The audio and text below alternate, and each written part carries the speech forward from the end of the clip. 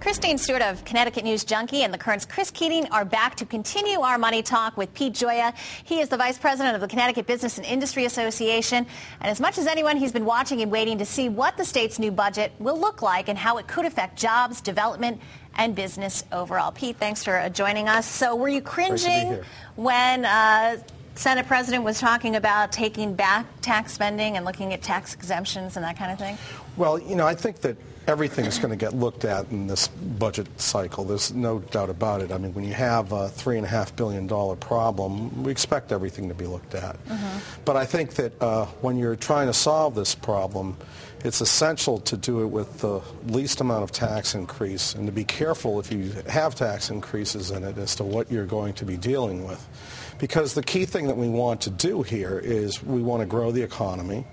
We want to have investment stay in Connecticut and come into Connecticut and create jobs with that. And jobs is part of the bottom line, and certainly the state budget has got to help that, not hurt it. You're a bit of a tax authority, and the relationship between tax increases and job creation or not job creation. What do you envision? Are there any tax increases that CBIA could support or that you could support vis-a-vis job creation?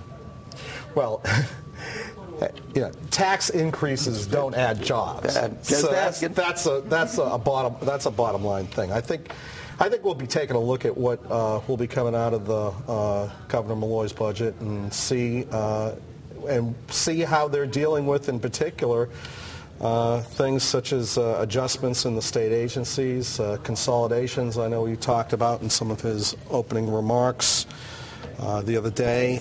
Certainly, I think we're going to be looking at what they're going to be doing for efficiencies, what they're going to be doing in terms of some of the commission findings, such as the Commission on Enhancing Agency Outcomes.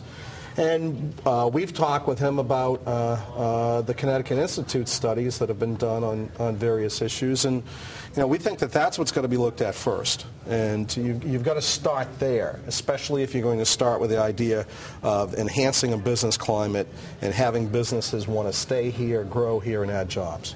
But would you agree that part of the package, then when the smoke clears, that there will be tax increases this year, or do you not concede that? I think that the governor was very clear on that in his campaign, that he wasn't going to rule out tax increases. So with $3.5 billion, I think that the potential is definitely there.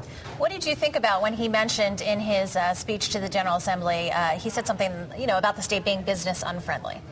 Well, that's an actual fact. There have been study after study that have been done by independent groups that have looked at all 50 states that have said that Connecticut is anywhere from the 10th most unfriendly to the most unfriendly in various aspects, and that has been the case for year after year.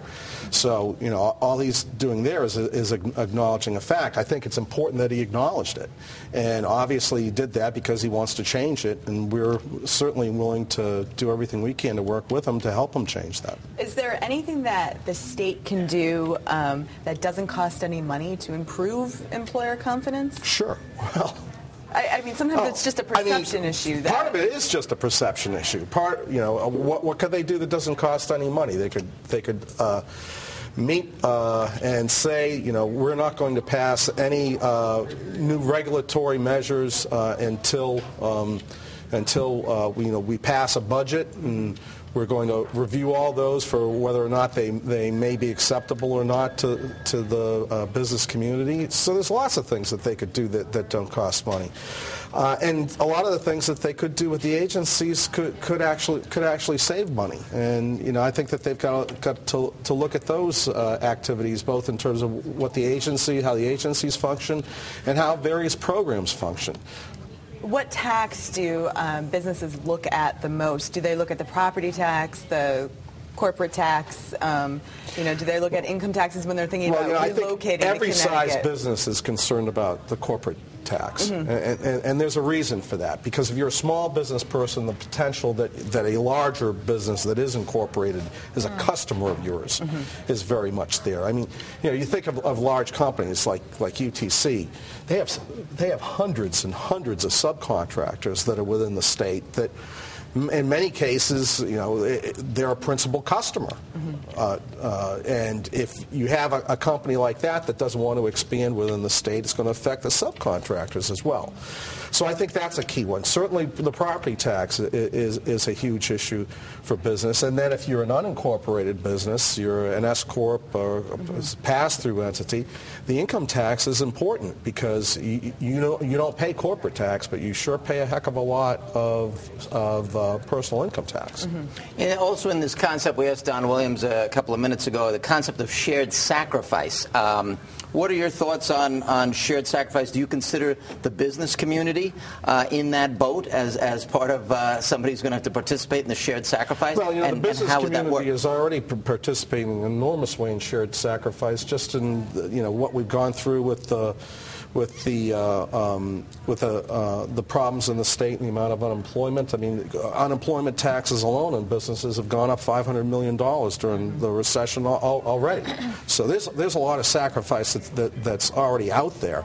And I think that the key thing that they've got to do when they craft this budget document is they've got to say, gee, how do we do this so that we have a situation where businesses will look in the future with more confidence to the state and actually want to start investing in the state and adding jobs, because we will have a solid recovery, and maybe it'll come in late 2011, maybe 2012, 2013. Businesses will have money to invest at that time. Now, they can invest it here, or they can invest it in Texas, or they can invest it in Singapore. And what we've got to do is create a climate where the businesses say, hey, if we're going to do the expansion, we want to do it here. And that won't always be the case because they may have customers they have to serve in those other areas. They may have to do something to establish a presence in those other areas. They may need to have some production in some other areas to bring it back to Connecticut so that they can be cost competitive in a global marketplace. But the key thing is they've got to be in a situation where they want to make that investment in Connecticut. They feel it's going to be a safe investment, that it's going to be a good investment, and it's going to be something that they're going to get a return on investment from. And what we've been hearing about with all of this business unfriendliness is that a lot of people have not had confidence in that within the state, and that's one of the reasons why we're not doing as well as we could be. Right. Well, we know you will be watching diligently, and we thank you for taking time to tell us about it today. Okay, thank you. Thanks a lot. Ahead, we're going to take a look back at the celebration before the work for the governor and the legislature begins. The legislative session has started, and so the wrangling begins. The Senate president is here to tell us what's in store as lawmakers battle the budget. Also, we have an economist from the Connecticut Business and Industry Association here to talk dollars and cents and help prepare us for how the state's budget might affect our own. And we're going to take a look back at the inauguration of the new governor, the celebration before the work.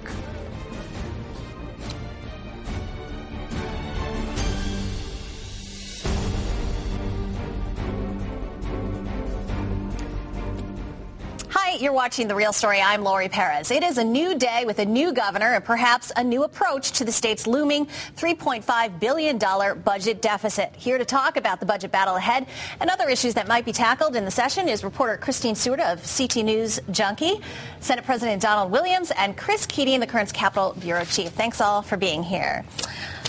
Senator, if you could talk to us, just give your reaction to the tone that was set by Governor Malloy. I thought he set exactly the right tone. Everybody knows that across the country right now we're facing the worst fiscal times of our lifetime. The economic recession has not abated. We have no recovery on Main Street in Connecticut or across the country. Dan Malloy is out there now talking about the real problems, the actual depth of the crisis for the state of Connecticut. He's not mincing words about it, and he wants to lead us out not only by tackling the budget problem, but also talking about the need to get back on track for the economy, start creating jobs again. Was there anything, I know he hasn't released a lot of details, and the devil will be in those details, but was there anything surprising to you or alarming? No, I'll tell you, not surprising, not alarming, refreshing is what I would say. 2 years ago, we spent the entire session trying to get agreement with the governor as to the true depth of the deficit. And we found that folks were ignoring about $2.5 billion worth of the deficit. We have a governor now who's saying, you know what, I want to face up to the challenges right from the first day. He wants to have transparency in terms of the governing process, the accounting of the deficit, and he's ready to roll up his sleeves. He's saying, you know what, Democrats, Republicans, let's work together on these very, very tough challenges. And with that new accounting, the suggestion is that the budget deficit that we know of will increase. That's right. Chris? Part of the what Dan Malloy keeps talking about is shared sacrifice. I wanted to know, what is your definition of shared sacrifice, and does that include more concessions by state employees? You know, my definition of shared sacrifice is looking at every area of state spending, every agency, every department, every constituency that depends on the state for funding, and for each one of those entities to look at every dollar they spend and figure out ways to save money, have greater efficiency. You know, we've got to be frank with folks. At this point, there's just not enough revenue coming in to take care of all of the spending that's gone on in the past. The economic downturn has hurt Connecticut and 49 other states in that same way. So we have to change. We have to change, because at the end of the day, the budget has to be balanced. We have to have a pathway to economic recovery and still have the ability to give a hand up to those people who have been hurt the most by the economic recession. And would you say that means that nobody should expect an increase? No agency, no department, nobody should expect an increase? You know, all that is yet to be determined in terms of, you're talking specifically about state employees, but I would go beyond that and talk about each one of our programs, the services, the layers of bureaucracy. All of that is going to be on the table. He was a little critical earlier this week, saying that the budget that the Democrats had passed basically thought that revenues would increase and that the economy would return to normal, and it hasn't. And he said you guys should have known that. Is that fair of him to criticize? You know, I think that is fair criticism. You know, if you do go back, though, to 1991, the last big economic downturn, or 2001, the next in line in terms of a serious recession, 2 years after the fact, there was a recovery. We did see the economic trends coming back. We did see the creation of jobs and revenue coming back. This recession is the worst of our lifetime, the worst, many people say, since the Great Depression. And we're not out of it now, and we won't be in the future. And if Connecticut looked at a quicker recovery than actually happened based on recessions of the past, you know, 49 other states pretty much did the same thing. Now we have to adjust. The recovery is coming more slowly than folks want or than they predicted. So now we have to adjust to that economic reality. Is that frustrating? You finally have a Democratic governor and you have all these ideas and policies you wanted to implement for so long, and now's your chance to do it, and now you have this economy and it's possible that you won't be able to? You know, sure, Christina, at one level it is very frustrating that in these tough economic times we're really up against the wall. And it's the first time in 20 years that we have a Democratic governor and a Democratic legislature. Looking at it in another way, I would not want it any other way, because in this time of the worst challenge that we face, we need all hands on deck. We need a government that is pulling in the same direction. And now, for the first time in 20 years, you have a governor and a legislature coming from the same place in terms of values and principles. And these are the values and principles that the vast majority of the people of Connecticut share. That's why we have strong majorities in the legislature. That's why we have a Democratic governor. And the people of Connecticut are now counting on us to face up to these challenges, which Governor Malloy is doing, and to address them and to solve them. Do you think that prior efforts to reduce spending throughout agencies across the state and programs across the state have not been thorough enough or realistic enough, or what has it been? I don't think they've been comprehensive enough, and I think that they've been done in an adversarial way. And here's a chance where I think that we can make a difference, because with a Democratic governor and a Democratic legislature, you've already seen Governor Malloy talk about inviting the labor folks, the state employees, to the table, not as adversaries, not as folks to be punished, but as folks to put their ideas on the table. You know, over the years, I've met with state employees who work in the trenches out across the state. They have their own stories about, like, the U.S. Defense Department, the $1,000 toilet seat or the $500 hammer, money that's wasted by the state of Connecticut, and they say that their ideas have not been implemented or utilized. That's going to change. We need everybody at the table understanding it is, as Governor Malloy said, time for shared sacrifice. Also, does the shared sacrifice, if it is actually shared and it is fair and it is on everyone, does that mean a tax increase on everyone? That remains to be seen as well. But again, Governor Malloy, to his credit, has not ruled anything in or out. He says that, you know, you can't cut your way 100% out of this, or you can't tax your way 100% out of it. I do know that we have far too many tax expenditures, tax spending, the loopholes, the subsidies, the breaks for the special interests that get put on the books over the years and never get scrutinized again. It's time to put that $4 or $5 billion worth of subsidies and loopholes on the table and make folks justify those, make them prove that they contribute to our economy. And if they don't, let's get rid of them. And has there just been no will to get rid of those in the past? Why are they still there? It's full employment for the lobbyists, quite frankly. Every one of those special breaks and special interests has advocates and lobbyists who come to fight for it. But again, this is a time of shared sacrifice. Now, more than ever, is the time to put those on the table and force folks to justify them, to prove that they actually preserve or create jobs.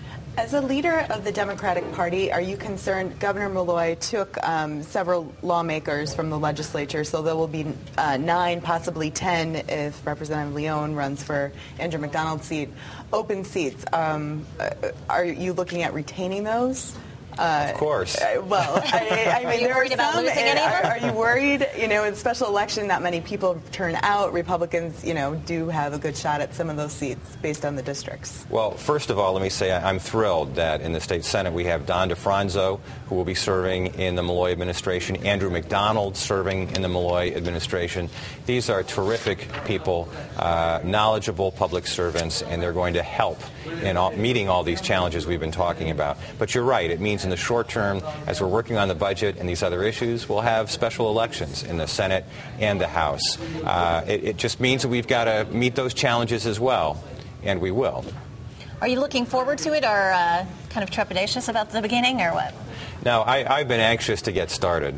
You know, yesterday was a great day, but I talked with a number of folks in the Malloy administration as well as our own legislators, and the feeling was kind of mutual. You know, we've all been waiting to really dive into this. The budget's due in the latter half of February. We know that these challenges are just tremendous. So I think you've got a lot of people who are wound up and ready to go, and as of today, that's what's happening. All right. Well, we wish you good luck.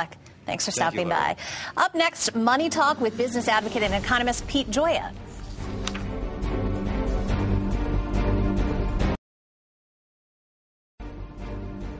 Inauguration Day was a day filled with celebration and optimism.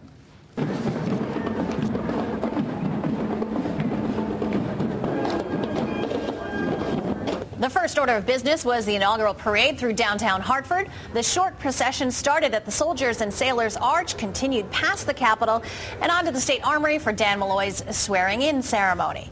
And when the parade ended, the pomp and circumstance moved inside the State Armory. That's where Governor Malloy took the oath of office. Fox Connecticut's John Charlton has more on his first speech as Connecticut's new governor. The duties of the office of governor to the best of your abilities. So help you God. I do.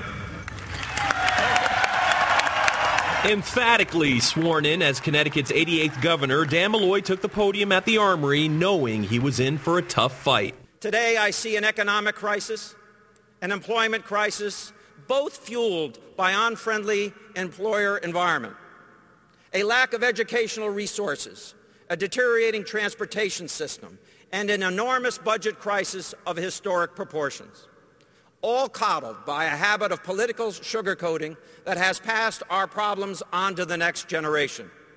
Well, ladies and gentlemen, the next generation is here. The first Democrat to head the state's executive branch in 20 years, Governor Malloy pledged to work across party lines to turn things around in Connecticut. Most importantly, we will need to solve our problems together by pursuing with great urgency not Republican ideas or Democratic ideas, but good ideas that know no political master or agenda. Malloy also took the opportunity to recognize the very popular woman he was replacing. Governor Rell stepped into the role of governor at a time when our state was in a different kind of crisis, a crisis of confidence in the character and intentions of its leadership. She worked tirelessly to restore that sense of respectability, and she will hold a special place in our hearts because of her efforts. Malloy thanked Governor Rell for leaving her office a better place. Malloy vows that's his mission now for the entire state. I believe the people of Connecticut are willing to make sacrifices if shared sacrifice really is shared, that we understand where we are going, and that it is a sacrifice with a purpose. At this crossroads of crisis and opportunity, I believe we will hold fast to our heritage while we reach deep, rally hard, and choose to leave Connecticut a better place. John Charlton, Fox, Connecticut. Governor Malloy has said closing the budget gap is his first priority. He set the tone as he addressed the General Assembly moments after taking office. Welcomed with a standing ovation, Governor Dan Malloy addressed the joint session of the General Assembly with a message of optimism and realism. We are indeed at a crossroads of crisis and opportunity. We will need to reach deep to our roots, those of strength, yet compassion, steadfastness, yet innovation. Crisis and opportunity are meeting all right. Some might say at a toll booth asking for $3.5 billion to move on. To that, the new governor says Connecticut will compete for lucrative biotech and stem cell research jobs. That Connecticut will develop its 3 deep-water ports to spark commercial activity and will make Bradley International Airport an independent entity. Ideas that cross political parties. Malloy posed questions today, urging lawmakers to look for the answers, suggesting that what they find will bring them together. Future generations will look back on this particular crossroads of crisis and opportunity and say that we rallied, that we reached deep. We chose well to leave this great state better than we found it. After all, we know as the people of Connecticut, it is in our nature to do so. Party leaders are, for now, playing nice, agreeing at least to the concept of shared sacrifice, but asking questions of their own. We could all agree about shared sacrifice. The question is, how does one define shared sacrifice? There are a lot of people who say in the last go-round there was 3 prongs, 3 legs to the stool. There was borrowing, there was tax increases. Let's start with the tax spending that doesn't contribute to jobs. Those special tax breaks and expenditures that special interests got on the books over the last 50 years, and no one ever went back to check to see if they were still contributing to jobs. Those types of tax expenditures and loopholes need to go, and there are billions of dollars of those particular tax expenditures. At the Capitol, Lori Perez, Fox Connecticut News. But before the work begins, a black tie only party at the Convention Center in Hartford that got some criticism from people confused about Malloy's message of shared sacrifice and then hosting a black tie party. But nonetheless, a good time had by all who attended. Fox Connecticut's Narmin Chaudhary was there. Complete with a red carpet, women were dazzling in floor-length gowns and were escorted by members of Connecticut's Honor Guard. Men were dressed to the nines as the Connecticut Convention Center was transformed for the 2011 inaugural ball. It's special because it's been so long since a Democrat's been elected governor, and it's just a celebration. It's very exciting. It's a new beginning. At a cost of $175 a ticket, the drinks flowed, the crowd mingled before the ceremonies got underway to celebrate a new Democratic governor to office for the first time in more than 20 years. I've had the pleasure of working with Dan Malloy down in Stamford for over 10 years now, and so I wouldn't have missed this. We're diehard Democrats. We've been Democrats all our lives, both our parents, our families. We're business people. We want to see good government. While no public money was used for the inaugural ball, the cost of the $300,000 bash in a time the state faces a serious financial crisis is hard to ignore. Many in the room acknowledging the difficult road ahead for state lawmakers. The state has a lot of problems. We all know it, and I think we have a man who's committed to doing his best to fix them and get us back to where we belong. But for now, it's a celebration. We'll get the hard work done, but tonight is celebrating. Yes, I'm sure that they do have it in the back of their minds, but it is a celebratory time. I think you have to enjoy the evening. It's probably going to be the last fun day they're going to have till probably sometime in July. And he said that right. It could be among the last time politicians are smiling so much, with so much, lots of hard work ahead. Don't forget, if you missed something here on The Real Story, you can now watch it online by going to ctnow.com. You can also catch us on YouTube. Thanks for watching this week's edition of The Real Story. We'll see you here again next week.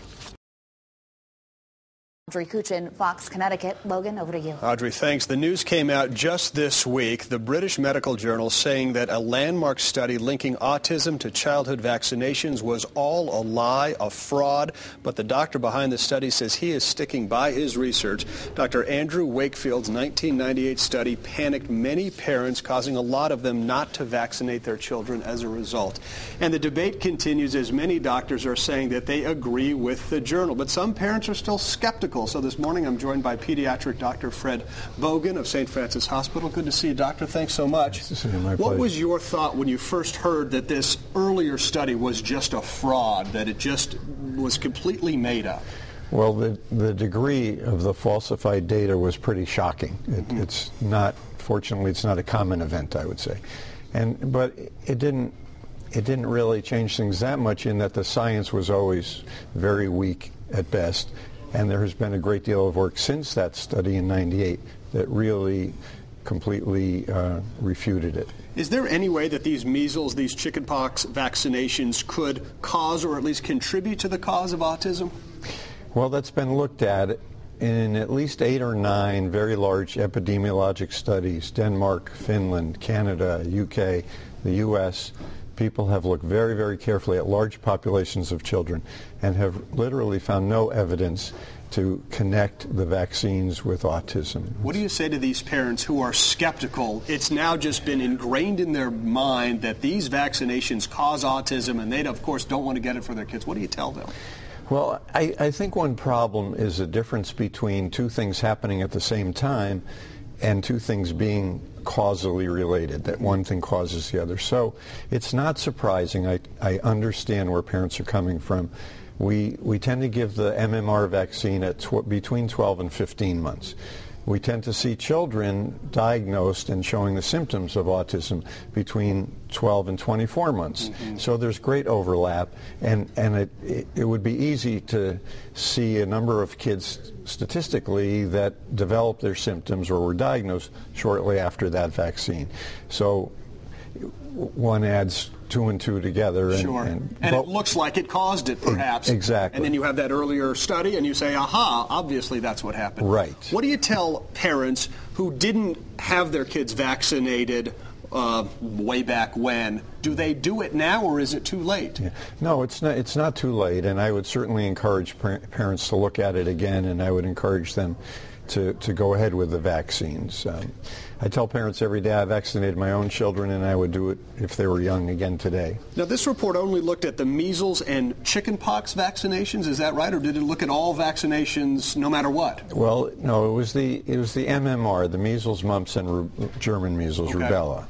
And that was the claim that, or the implication of that old flawed, and now we know falsified study. Are there some risks to just getting those vaccinations aside from, now we know this isn't a risk for autism, but are there other risks associated with it? There are. I would be dishonest if I said there are no risks to the vaccines. There certainly are, and we discuss those with parents. But in my experience, and the data will bear out, the risks are far outweighed by the benefits of the vaccines. Okay.